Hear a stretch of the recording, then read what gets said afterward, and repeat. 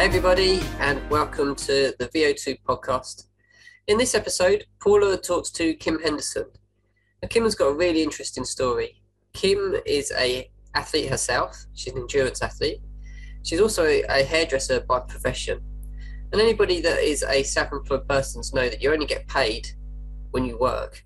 And when you stop working, the income stops. And Kim has been working alongside us for a while now to help change that. And she's set up a wellness business. And in this podcast, Paula talks to Kim about how she set it up, how it's going, the success she's having for herself, but also the success that she's having with her clients. It's a really interesting listen. I hope you enjoy it. Let's jump in. So welcome, Kim, to this chat that we're going to have. Thank you for taking the time to chat to me. And just going to spend half an hour or so just talking about your wellness business. So can you just sort of give me an insight into what your wellness business involves? The business involves working with my clients to I really work with hair, so I wanted to introduce something because I've noticed a lot of people with hair loss and stuff. So I wanted to introduce something that I could actually get the internal side of their body up and going. If I'm working with their hair and making their hair look good, I need to have them feeling good and fit and healthy inside. So for me, it just really went so well together. It gelled together. So when I got the opportunity, I grabbed it. So what was it that made you want to set up that side of the business to complement your main business? From when I started taking the supplements, it was great because I knew how I felt and how physically I felt, mentally how I felt, and for me again, for my hair and my nails was vital. I went through a stage where I had some hair loss through stress. So, and I see that with my clients quite regularly through either hormones, menopause, stress. So when I noticed that change and that difference, for me, I just knew it was something that was a different side that I could bring in and introduce to my business and for my clients, because it works and it worked for me. So I was really passionate that I really wanted for other people to have the same benefits that I had, which was great. And so far it's been really good and worked. Excellent. So when you say you noticed the benefits from the supplements, what were the main features that you felt really were enhancing your health?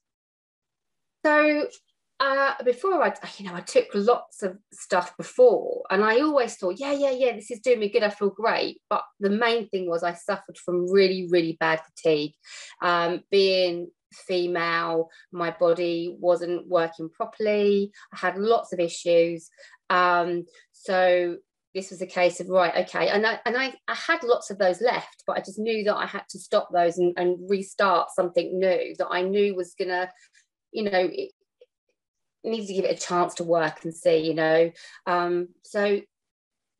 stripped all that back, started with something fresh, and within 3 to 4 weeks I was starting to feel different, and the fatigue for me was something that was really, it hit every area, from emotional, hormonal. I just felt like I was just struggling generally, which then had a knock-on effect with my home, my training, competing, and my business. My energy levels were zapped. But as time was going on, I was like, actually, I'm feeling different. And a lot of this was happening during COVID as well. So, that was really mentally draining.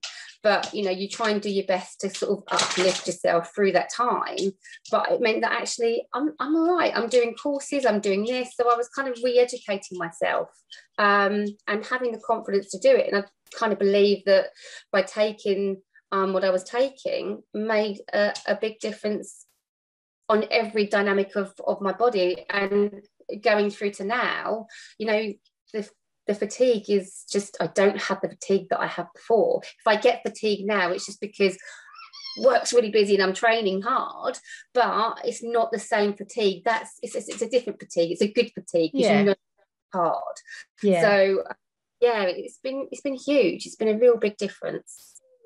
Well, that's phenomenal to hear. And you talked about your business and the stresses and strains of your main business. So what's your traditional business? How have you traditionally made your income?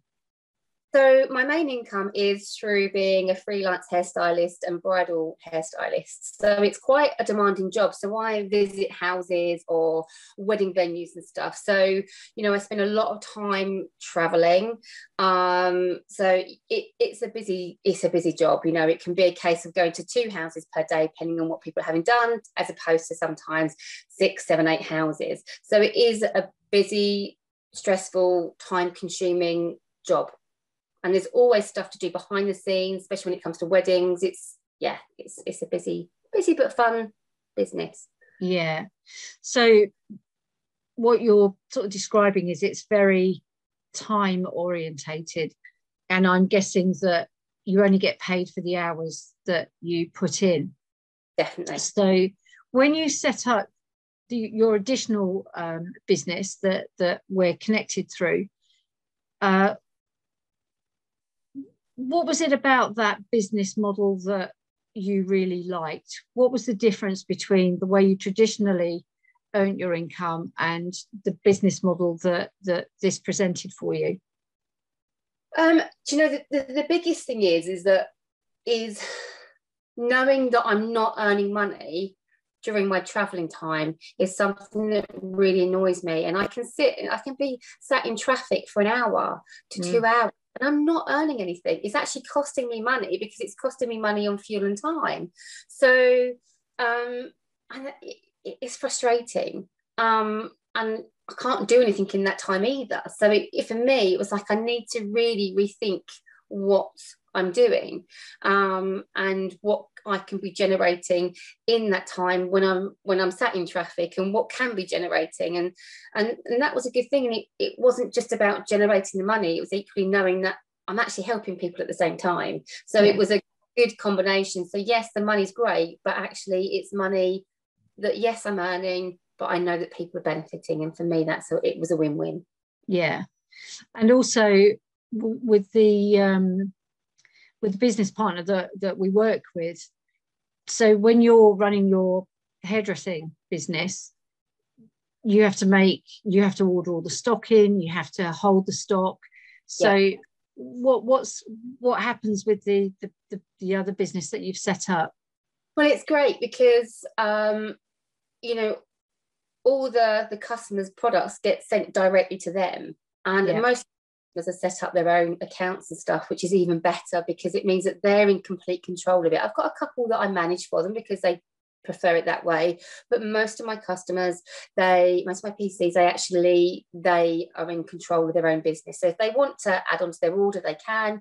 We speak about it, so we'll talk about it and they'll ask me, which is fine, and I'll recommend what I think's right for them, and they might try something. But I like the fact that they're actually in control of their own business, because my work is busy enough as it is, and I would hate to think that I forgot someone's order I should have put that through and I forgot. So you know, they can manage it themselves, which is, for me, is vital. And also it means that they're in control of what they're taking. So they're actually personally ordering it because they want to order it and they're going to take it. So I think that's the great thing, and it gets delivered to them as well. So I haven't got to worry about going to a wholesaler's, purchasing, then delivering. It's all out of my hands. And I think the thing that I really like is they also get that email to let them know when it's going to be delivered. They then get the text message from the company saying when we're delivering it. So everything is just it's a tick box I don't have to worry about. It's great. I mean, that's a massive advantage, and obviously, you know, you benefit from taking the products, and your experiences of that can help you share that with your customers. So with the customer experience, what is it that you think you can provide that, for example, if they were going to go to a high street shop and buy a similar named product, what is it they get with you that they wouldn't get from buying from a shop? I would say the biggest difference is I know them and they know me, so we've got a great rapport already. There's a big trust, and if they ask me a question and I don't know it, I know that I've got the tools there to be able to ask the scientists. I've got our groups that we talk to. I can post a question up. I can talk in our Wednesday calls, and I can ask, does anyone know this? And the information's always there, so I don't feel like I'm just going to give information for the sake of it. If I don't know it, it doesn't matter, because you don't know everything. So the trust and bond that you build with your clients is vital. Because equally it means they can talk to me about it at the same time. So if they're unsure of something, or if they sort of said, oh well, I'm not sure about, it says this about taking 2 in the morning, 2 in the evening, what's your thoughts? Do I do that? Absolutely. So I can talk them through it. They could take that home, forget what they're doing. They're not going to go back into a shop and ask them. They're going to be like, well, I don't know, I'll just take one. But they've got me as their person that they can confide in and they can talk to. And I think that's what's really great about it. Yeah, I mean, that's a phenomenal thing, isn't it? That they get you to help them with any questions they've got, or any queries, or if they're not sure about something, or even if they want to try another product. They're not going to go into a shop and just see shelves full of stuff that they haven't really got a clue what it is. So, and you mentioned the calls that you have and that team. So it's not like you're running this second business by yourself. So what would you say about the sort of support that you get through running your business? It's huge. So you've got the different dynamics. You've got the tools to be able to use all the social media stuff that we're given, which is great. So everything is just set there for you. You can just copy it, paste it, whatever you want to do, and just put it onto any of your social media, which is just, again, it's another time-saving tool. And that it's correct in its format that it's got to go out, which is vital. But also our calls that we have on Wednesdays, it's a very safe place to talk. So you can talk about anything and everything. There's always questions fired out, and it makes you, for me, it's really made me think a lot about my businesses. And you can kind of get stuck in a rut. It's very easy to get stuck in a rut and just, do your daily thing, get up, go to work, go home, all those things. But actually this makes you think outside the box a little bit. And it's probably made me think a lot more about me and what I want and where I want everything to go and what I enjoy out of my businesses too. And I think that's probably, for me, has been great. Sometimes we're challenged, which I think is good, because we all need to be challenged on stuff, and it gives us those different thought processes. But they're great calls. You come out of it and finish the call at 10 o'clock, and I'm like, right, okay, I'm not tired now. I like, my brain is just working and whirling, which is great, because you don't always get that with your day-to-day business, not in that fresh format. So I really enjoy that part. Yeah, well, that's great to hear. And you talked about it challenges you and makes you think about what you want for your future and what you want for you.